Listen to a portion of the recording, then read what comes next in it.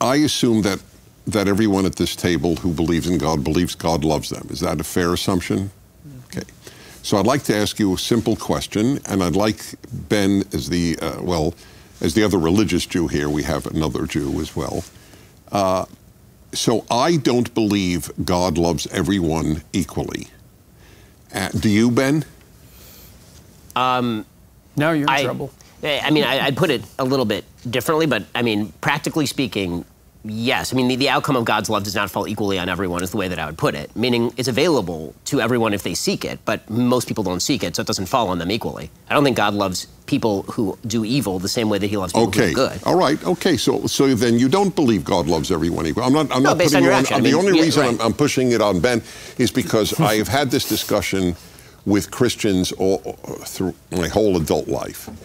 And I'm not even saying who's right.